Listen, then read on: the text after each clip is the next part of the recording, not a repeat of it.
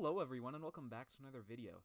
Today is Ayn Rand's birthday. She's not alive anymore, but technically this would be the day that it would be her birthday if she were still alive. So, happy birthday, Ayn Rand. One thing, if she were still alive, I would have to thank her for how much she has done for my life.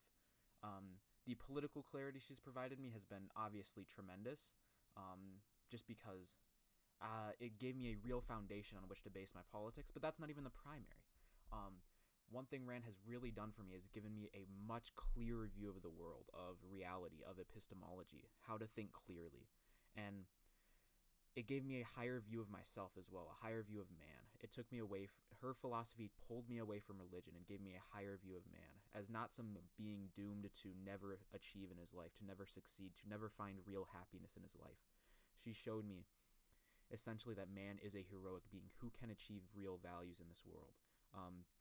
She replaced my very low view of self, very low view of the world with the benevolent universe premise and a view of man as a heroic being.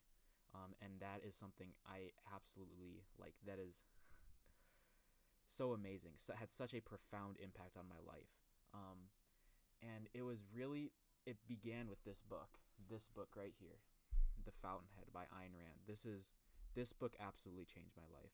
Anybody who knows much about me, has gotten into any deeper conversations with me, knows this fact. And I'm sure a lot of you who pay attention to this channel know that fact as well. But this book absolutely changed my life. And it was written by Ayn Rand, the person whose birthday it is today. But her novels, all of her books absolutely changed my life. She had a way of writing these things and making these heroes that are so worth aspiring to be. And she really showed me that, no, you need to put your life first. Your life comes first. Your happiness is the meaning of your life. Happiness is your primary purpose, which is something I knew implicitly all my life. But constantly, religion was telling me, no, happiness can only be achieved by completely sacrificing your happiness to other people, which is the big contradiction of religion. Or that one should not take pride in themselves because pride is a sin, as religion also said.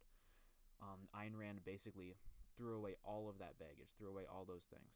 But yeah, another really important book to read if you want to read some Ayn Rand is Atlas Shrugged. My copy is kind of torn up because it took a while for me to read this book. It's a big book, but it is definitely worth your time. It really just, this book shows her philosophy so clearly. It puts everything, or not really, or yeah, it definitely shows it clearly. It concretizes it in an art form, and it's really inspiring to anyone who wants to read it. But I would start with The Fountainhead. That is what changed my life. It's a lot more focused on like second-handedness, which is one thing that I definitely struggled with, constantly caring what other people think, and just the way that she shows how such a second-handed ideology basically leads to destruction in the case of Peter Keating. That struck me hard. That really struck me. The character of Peter Keating seemed to be what I was going to become, and that was scary to me, just because looking at myself, I was someone who really cared what other people thought and was very second-handed in that regard.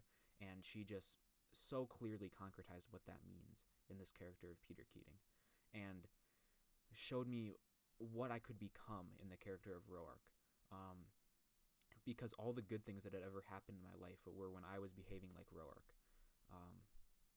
and essentially that led me to adopting this philosophy, this life-changing philosophy that really makes me who I am today, I think. I still have flaws. There's still a lot of growth to be done, and this channel is a part of that, but really what Ayn Rand did was really provide my life meaning, and basically got rid of the mysticism that I used to use to provide my life meaning before. Because I think, once again, I'm going to say this, the West is in a bad spot when it comes to meaning. We completely abandoned religion for the most part, and we didn't really replace it with anything. It's good that we abandoned religion, because mystical meaning is not very good psychologically, because every doubt you have about it is a credible doubt, because God is arbitrary. And when you have a credible doubt, when you have this constant credible doubt about the meaning of life, that's not a very efficient way to live. That's going to lead to you doubting meaning quite a bit and having this feeling that life isn't actually that meaningful. And I mean, the Christians, there was a Christian, or a Christian was the father of existentialism, this idea that life has no real objective meaning. It's all subjective and you create your own meaning. That was Kierkegaard. He's largely considered the founder of existentialism, and that is such a bad ideology in terms of if you want to actually find meaning in your life. That's largely the ideology that the West has accepted at this point, which is very bad to hear. We rejected Christianity and replaced it with existentialism, when we should have rejected it and replaced it with a real way to find meaning. Ayn Rand, objectivism, the greatest philosophy known to man.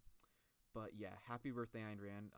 If you were alive, I would be so thankful for the things that you've done. I am thankful for the things that she has done for me.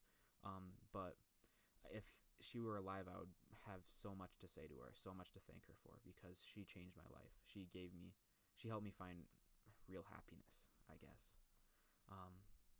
So yeah, and also one more thing, with regards to the second-handedness in the Fountainhead, a lot of people accused me of coping in that criticism video, and it was so obviously projection. The fact that these people can't understand receiving this much hate and being fine, being completely fine. But the issue is I'm completely fine. Maybe you don't believe me, but that's on you, man. That's on you. You don't know what I know about individualism, about egoism, about how to avoid second-handedness and just be purely egoistic, purely selfish, and viewing my life as the only standard, and the fact that it doesn't really matter what other people think of me. And this is the way I am. This is largely the cause of that. Other people's opinions don't matter to me at all. Maybe you don't get that, but read Ayn Rand and you'll find out. I think the sense of life that I've gotten after these books is such a big deal. It's such a huge change in my life with regards to where I was before. I would not be able to make these videos if I was the way I was before. I probably would have stopped after the whole Griper incident, but now I can just laugh it off because it's irrelevant. It only cuts so deep, and in that case, it doesn't cut it doesn't cut me at all, because it's so irrational. It's so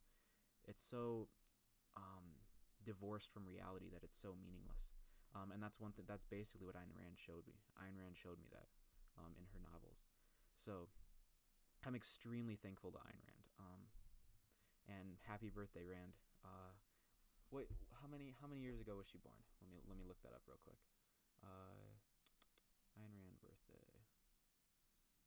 It's today, or tomorrow technically, because I'm recording this the day before. But Ayn Rand birthday. You're seeing this on her birthday. 1905, so she would be 115 years old.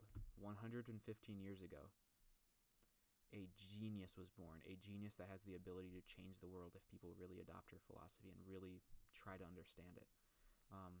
Most people don't. Most people conflate her with libertarianism. Most people conflate her with conservatism. Most people conflate her with apparently neoliberalism, which was a really interesting comparison that I heard from that fucking dumbass Patrick Casey last night, or 2 nights ago, sorry. But yeah, it's just a lack of understanding.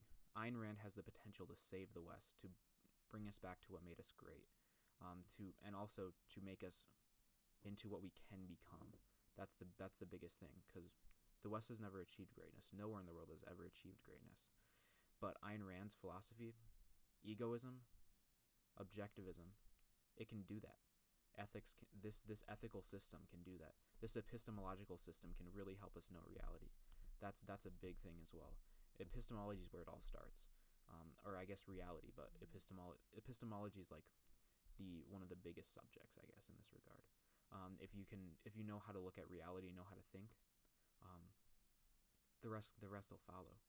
If you believe that you're an individual who can use his own mind to think and use reason, and that's man's means of survival, all the rest, I mean, egoism, the idea that you need to think for yourself and act for yourself, act for your own interest, and dismiss altruism entirely.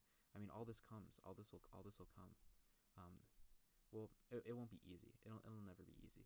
But what you need to do, accept this philosophy. It's life changing. It's so life affirming. It'll help you find a happy life. It'll make you feel fulfilled.